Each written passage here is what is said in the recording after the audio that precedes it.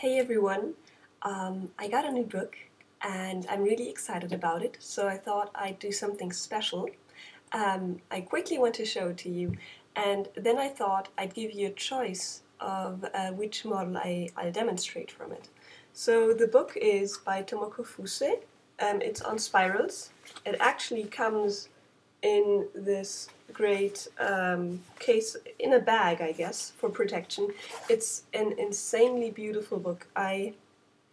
Um, I rarely obsess about books, I have to admit. I love buying books. They're all very wonderful, of course. When I buy them, I'm kind of a bit picky.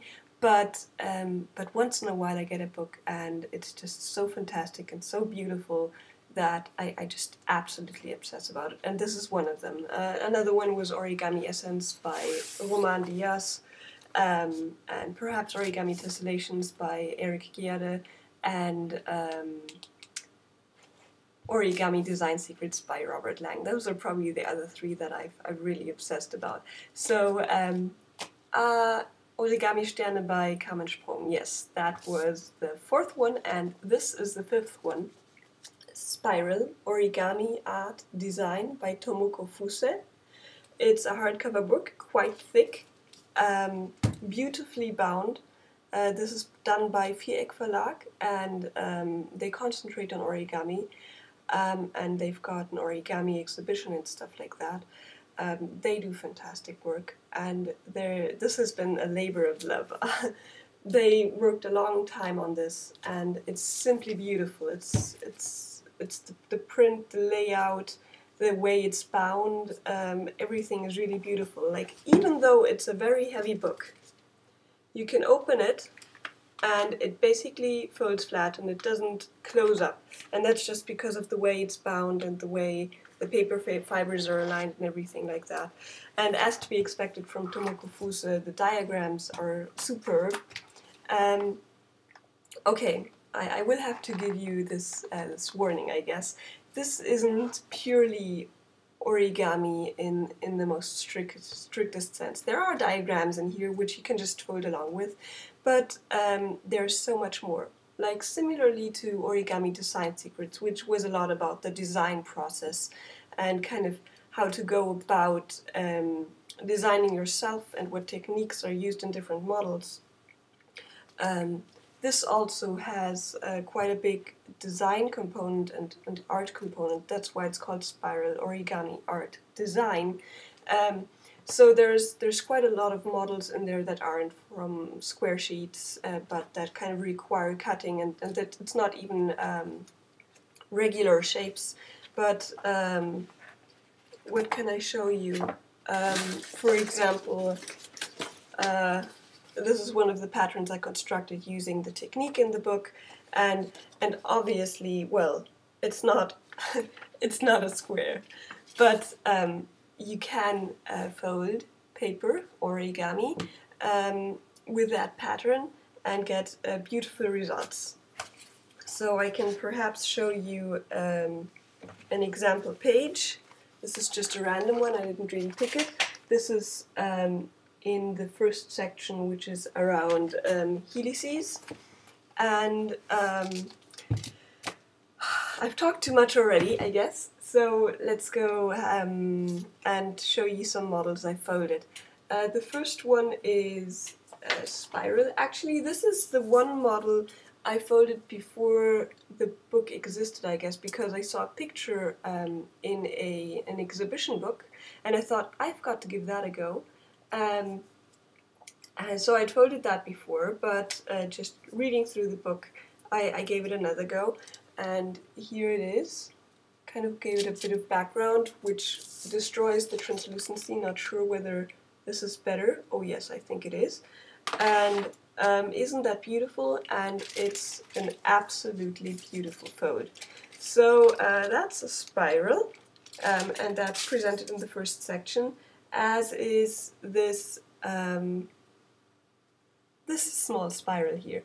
And I guess this doesn't look quite as amazing, but it is really amazing, especially for someone that's so fond of mathematics as me, because this is a Pythagorean, or how do you pronounce that, Pythagoras Spirale,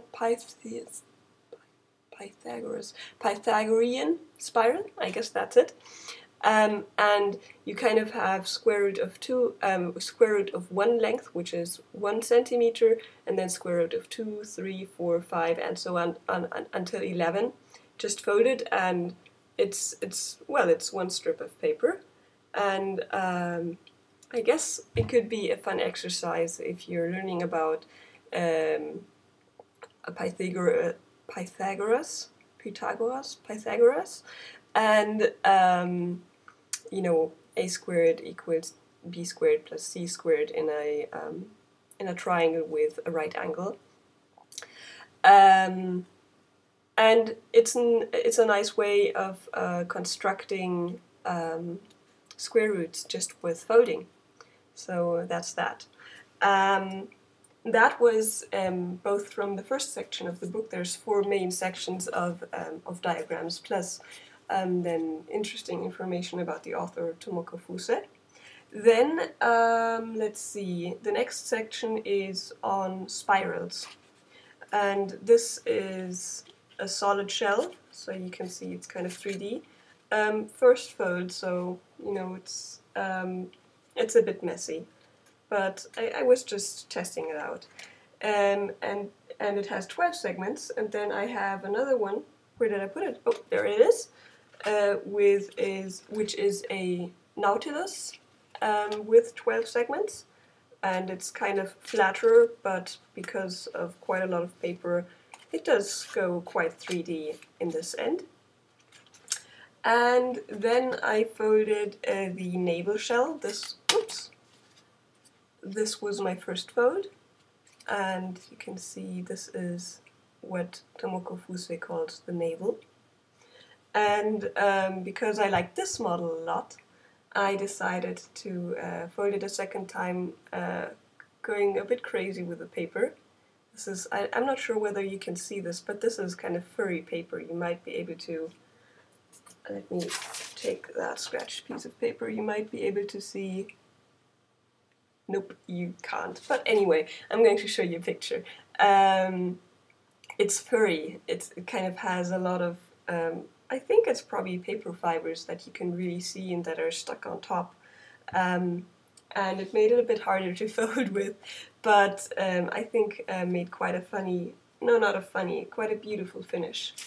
Then there's also some modular origami in there. Not a lot, not a ton, but I thought I'd show you this modular spiral shell. It's quite tiny.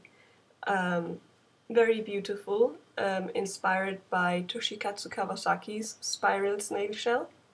But this is from 4 sheets, and my first fold was actually from very regular kami, so that might be easier to recognize rather than this, well, beautiful washi, but I'm not sure about the resolution, plus it's like 4 AM here, so the lighting is kind of off.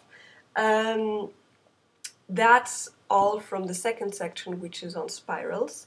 Then the third section, I first skipped because I thought like, wow, that's going to be work. But yesterday, Felix and my husband Ulf spent lots of time together, so I had some spare time on my hands. So I thought, yep, I'm going to try it, and I'd shown you kind of this, this crease pattern.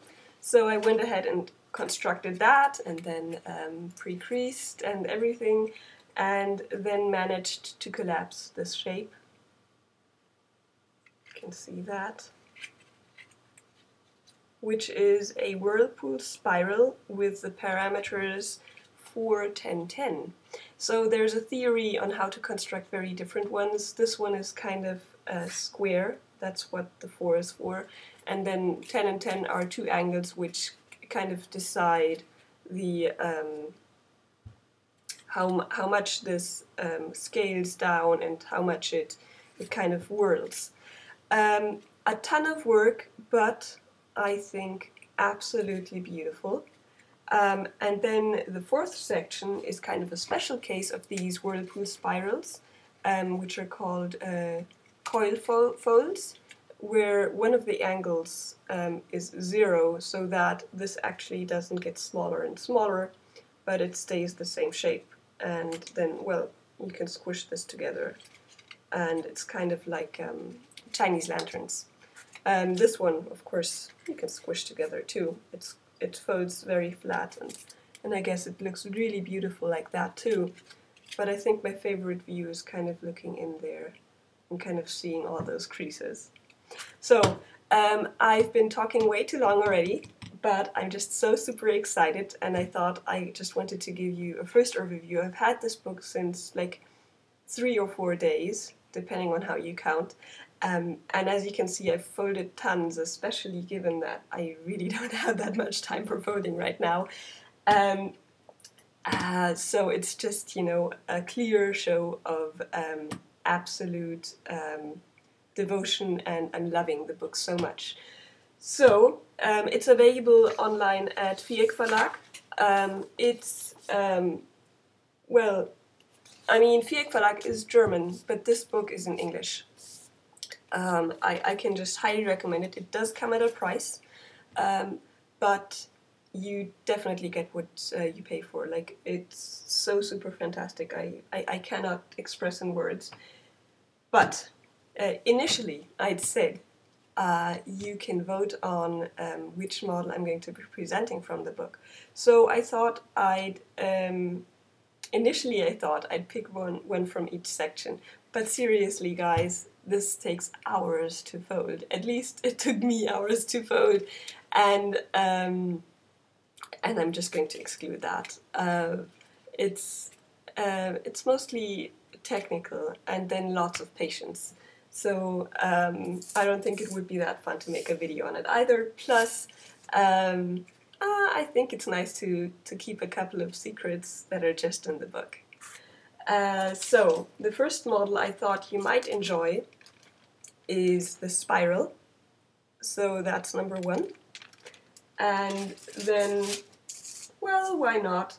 The Pythagorean Spiral, or however you pronounce it. That's another one. This might be fun with, you know, the folding isn't that complex, as this one is really easy to fold too. It requires some cuts, right? Like, this doesn't include any cuts. Like, these are the only 3 cuts you make. If I'm giving away too much there. And so that's number 1. That's number 2. I'd probably elaborate a bit on why it works. So it might be kind of mathy and perhaps interesting to people doing mathematics at school, or teaching mathematics, or just those interested in mathematics, whatever. I'm losing track. Number 3, I think the Navel Shell would be really nice. If I was given a choice, I'd probably present this one because it's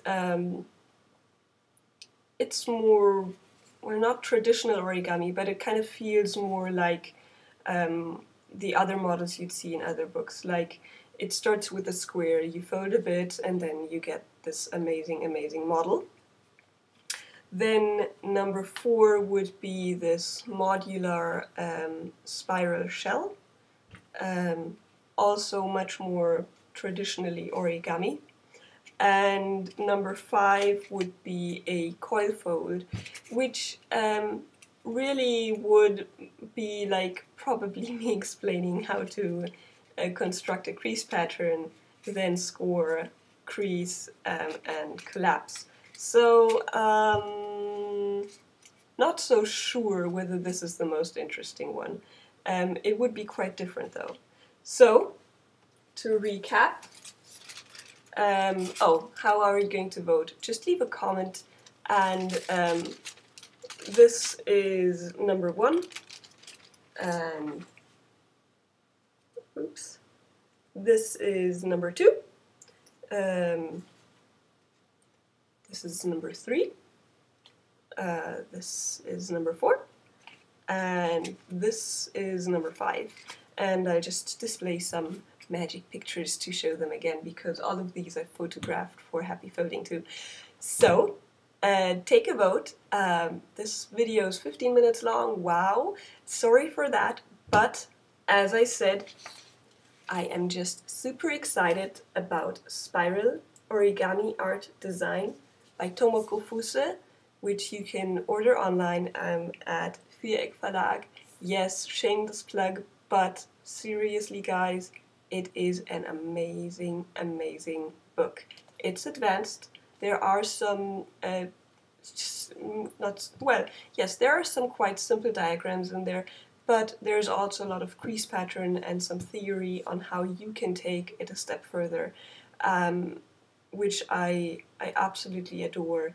And I think anyone who loves origami and isn't all that strict about, you know, it needs to be from a square and no cuts and whatever. If you aren't too strict about that, I think you're going to love this, and it's going to fill you with hours of joy. And there are also beautiful, beautiful pictures in there. It's like really artistic. It's wonderful. But I'm going on, and there we go. We've got 60 minutes. So take a vote by commenting, and I'm going to probably leave it at a week, and then I'm going to count, and then I'll let you decide which model I present, which is kind of scary. But there you go. 1, 2, 3, 4 or 5, and happy folding.